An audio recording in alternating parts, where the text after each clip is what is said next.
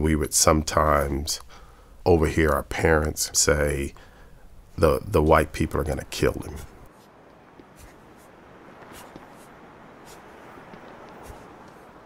April 4th, to me, is not a day of celebration. It's a day of mourning. My dad, he told me he went into work normal day. I was actually on the football field. We were watching TV, and it came on the news. It's the earliest memory of me ever witnessing my mother cry. It was so upsetting, the thought that he had been assassinated. My mother specifically recounted just how the air, escaped the room. So it reverberated across the oceans, and in India it was felt as a deep loss of a dear friend. It was a lot of anger, and so it was kind of like, what are we going to do now if they're going to kill him? Who else? At times, our parents would say, we need you guys to stay in the yard today and don't go downtown or those types of things. So you kind of knew what was going on from that perspective. People were just very, very nervous and upset.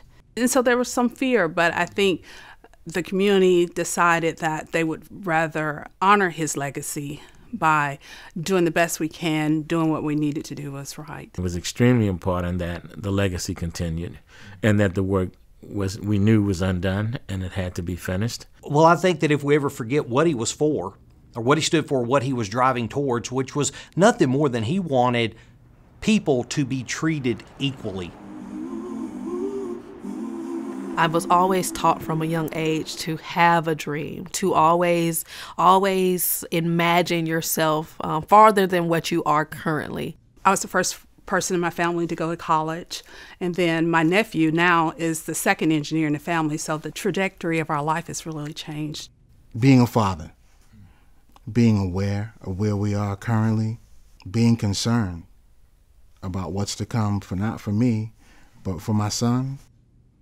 The message of Dr. King has really impacted me in my life, to be comfortable with being uncomfortable, having difficult conversations with people. In the times that we live today, it's important that we continue to have the open and spoken dialogue so people are reminded that although we made progress, it can be reversed very quickly. I view the world in two different ways. You're either part of the problem or you're part of the solution.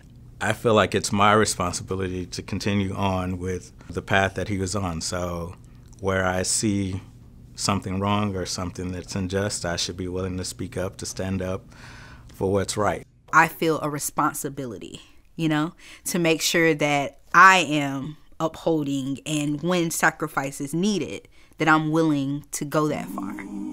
Dr. King, if you were alive today, I would tell you, first, thank you. Thank you for daring to dream. You're one of those individuals and God-sent individuals who, even though you had a very short life, that life is living on forever. I would tell you to keep on. I would love for you to see the progress that we've made. What leadership would you require from us? Thank you for not giving up when people said that this wasn't right, that this wasn't the right time. It was because of you that people like me are able to live life freely and completely.